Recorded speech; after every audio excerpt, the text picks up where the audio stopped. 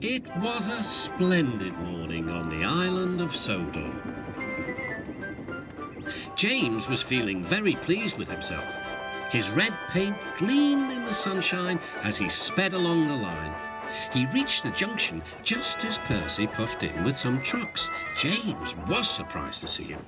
What are you doing here, Percy? You should be at the next station by now. You're late. I know, sighed Percy. These trucks have been troublesome all morning.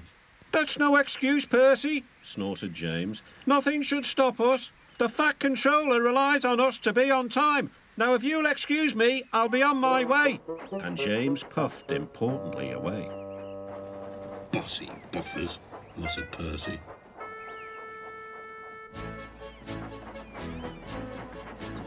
James arrived at the harbour. It was market day. The harbour yard was filled with the sweet smell of fruit from faraway lands.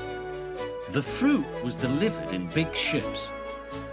James watched as strawberries, oranges, melons and bananas were carefully loaded into his trucks. Then he set off for the station on the main line.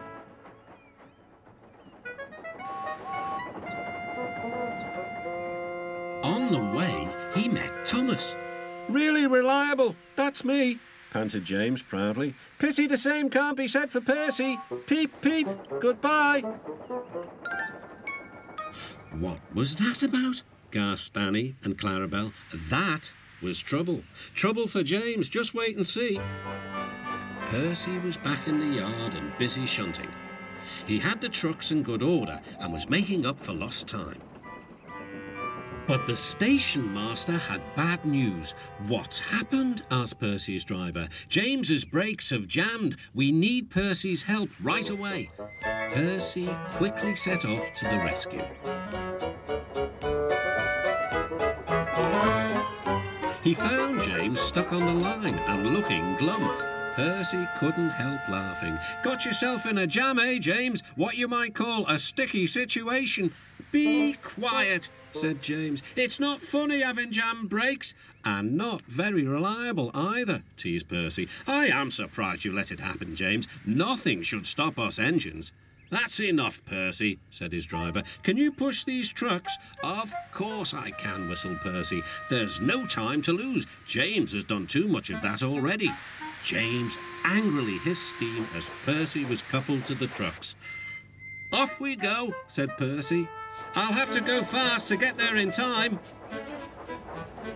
These big engines are so unreliable. Be careful, Percy, called his driver, but Percy was in a hurry.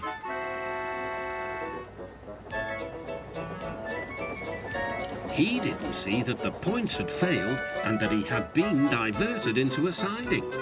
Look out, Percy, shouted his driver and applied the brakes. But it was too late.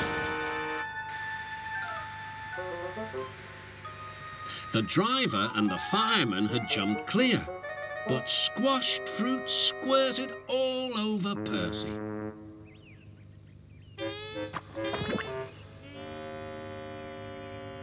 The Fat Controller arrived. Percy, you are not to blame for the points failure, but I do not run a jam factory.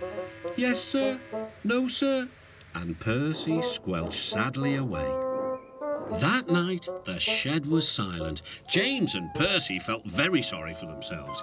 At last, Thomas spoke. You know, he said to no engine in particular, there's more than one way to get jammed. We all learned that today. Still there was silence.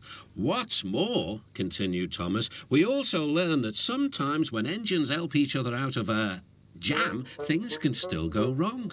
So, said a voice. So, finished Thomas, that means we learned a lot today, and therefore, then came a chorus.